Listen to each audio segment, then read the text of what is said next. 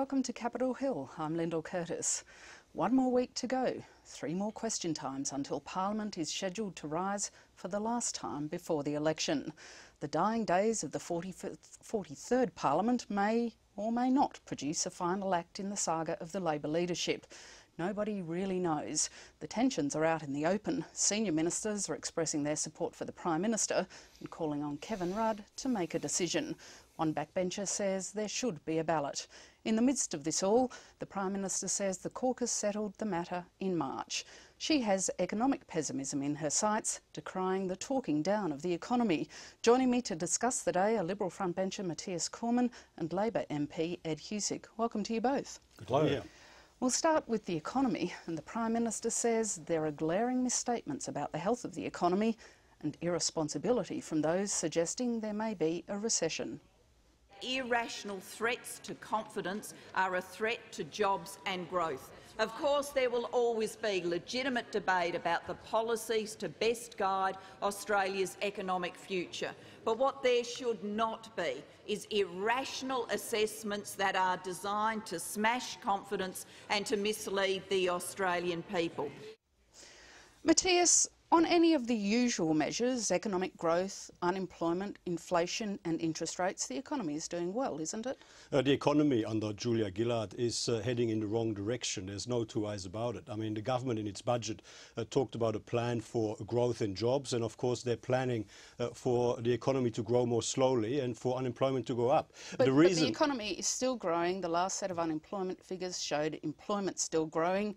Interest rates are at historic lows and inflation is still contained, isn't it? Well, the economy is not in a stronger position as it could have been and as it should have been. It is true that the current government inherited a very strong position. It is true that we have benefited from the best terms of trade in 140 years, courtesy of our exposure principally to China and other parts of Asia. The truth of the matter is, though, that in the last 6 years, the Labor government has continued to add more and more lead to our saddlebag: the carbon tax, the mining tax, 30-odd new or increased taxes, 21,000 new pieces of regulations. The cost of doing business is going up. Our international competitiveness is going down. We need to correct economic growth backwards. The economy is still growing. Well, our economy is now growing more slowly than it did in the past and than it could. Unemployment is starting to rise. It was at record lows when we were in government. And of course, what we're concerned about is the trend.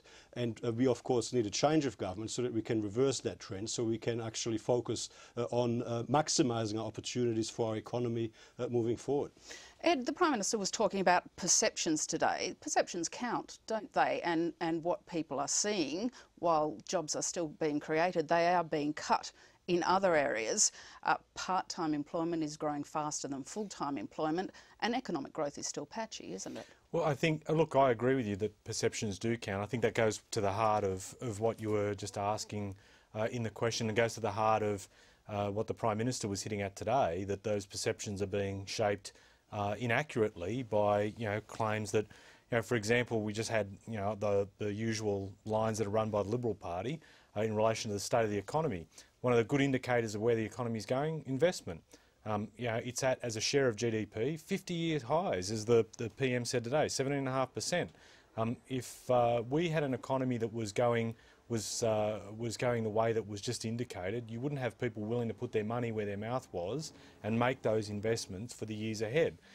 If we also had a situation where in some parts of Europe, unemployment's hitting 20%, and imagine the political discourse here if that was the case. The fact of the matter is we're doing very well. The other fact of the matter is we're doing well in circumstances where the rest of the economy was going diabolically. I mean, we never get any reference to the fact that we had economic conditions their worst in 75 years and worse since the Depression. And so in that, in the face of all that, Lyndall, I think it's worthwhile getting the facts in play, because a failure to have, a failure to uphold confidence, the fact that the other side of politics wants to dent it, that they do want to smash it, means that it does have an impact on whether or not people will do certain things within the economy, which is bad for us all. So that's why it's important to get the facts on the table. Matthias, given the patchy nature of the Australian economy, the peak in the mining investment boom passing. If you win government come September, will you still be talking the economy down, or will you be talking about the strengths that are there? I totally reject the assertion that we're talking the economy down. What we're saying is that we're not in as strong a position as we could have been and as we should have been.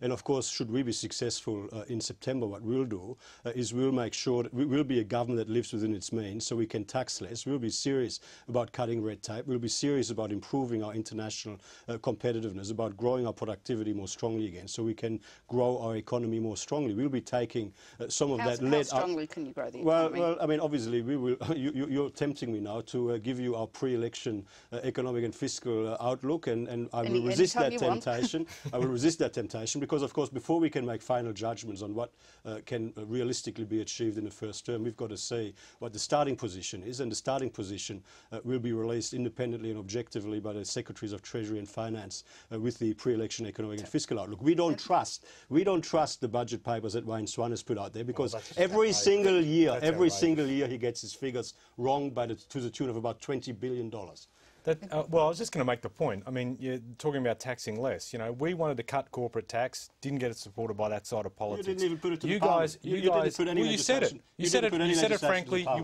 wouldn't support it. You never tried. And on top of that, what is the idea of putting a levy on over 3,000 companies to fund your paid parental leave, which will be 3 times what pensioners in my area are saying that they would get currently, and on top of that, they want to take money out of the budget and give it straight to polluters in a massive subsidy under direct action. So please, I'm not going to get lectured by these guys on economics. We might move on now to make sure that manufacturing can actually survive and thrive.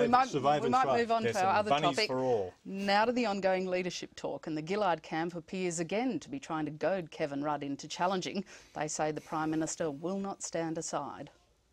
We cannot come out of this final week of Parliament with this speculation continuing all the way to the election. I think Kevin Rudd has to decide whether he's a candidate or not and then do something about it. If he wants to do something about it, the Prime Minister's not going to step down, so the ball's in Kevin Rudd's court, I think. Do you believe you still have the support of your caucus? Absolutely. And what do you say to those agitating for a Kevin Rudd return? We settled all of this in March.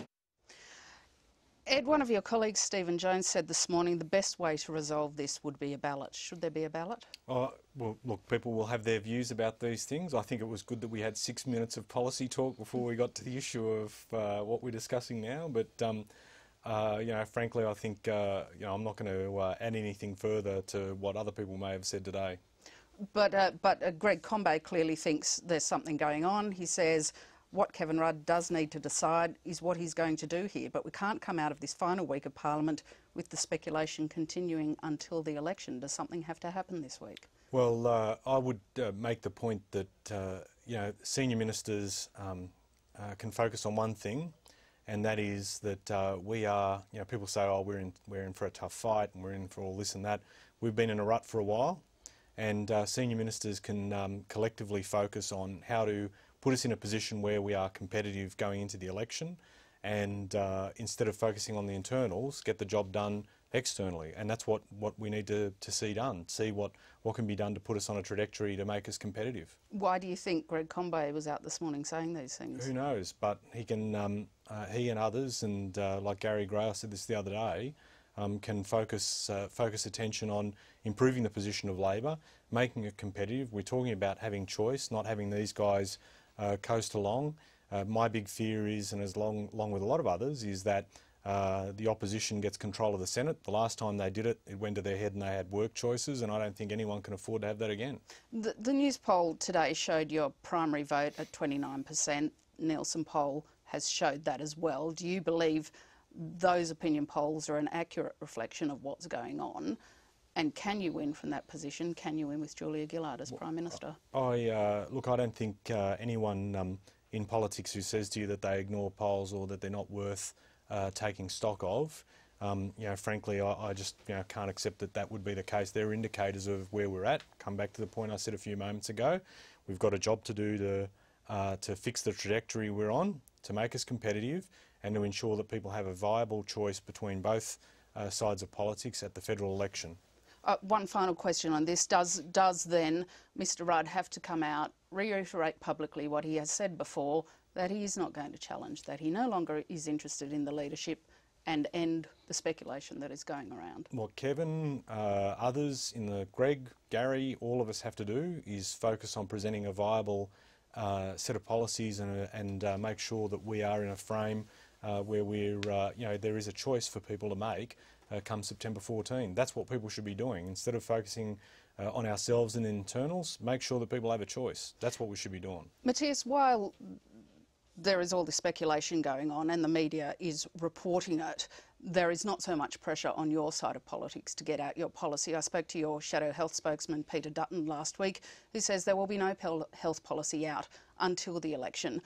Given things like health are of such importance to the voters, is it fair on voters to give them only a few short weeks to look at something as important as a health policy? Well, I mean, we've got a government that is deeply dysfunctional, deeply divided. It doesn't really matter whether Julia Gillard or Kevin Rudd is the leader of the Labor Party. Quite frankly, one half of the Labor Party is going to be attacking whoever is in charge, whether that is Julia Gillard or Kevin Rudd. Now, what we're doing, we've been releasing a whole lot of policy in relation to a whole series of issues. We'll continue to release policy. But the things that come up time and time again as things of importance to voters, health policy, education policy, are we likely to see either of those except in the weeks or days before people vote? We're going through our timetable methodically in a structured way. We're not going to be bullied by anyone into changing our methodical, structured timetable. I mean, in the past, people were saying we must see your industrial relations policy. Well, it's out there. We must see your NBN policy. Well, it's out there. We must see this, that, and whatever policy. Well, we're going to continue to go down a proper, structured, professional process. While the Labor Party is tearing each other apart, we are continuing to put out our alternative plans for a stronger economy and, of course, for a safer, more secure Australia. Ed, is one of the problems with all the speculation that the pressure's not so much on the opposition? Well, I think what I was sort of bemused is that in days past or months past, we had the opposition say, well, I think Andrew Robb was saying, we have 49 policies already ready, but they've only released a handful.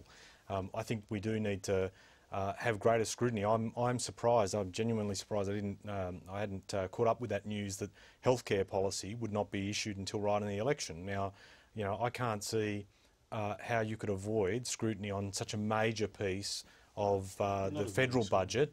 The federal budget, a major piece of federal budget is healthcare. Most people want to know what's on offer. They did genuinely have worries about Medicare and where it was going when the Howard government was in place last time.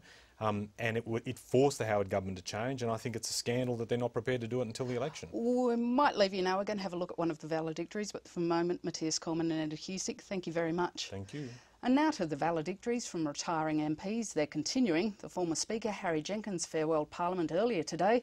Liberal MP Barry Hass also said his goodbyes. We'll leave you to ponder just a little of what he said. Good night.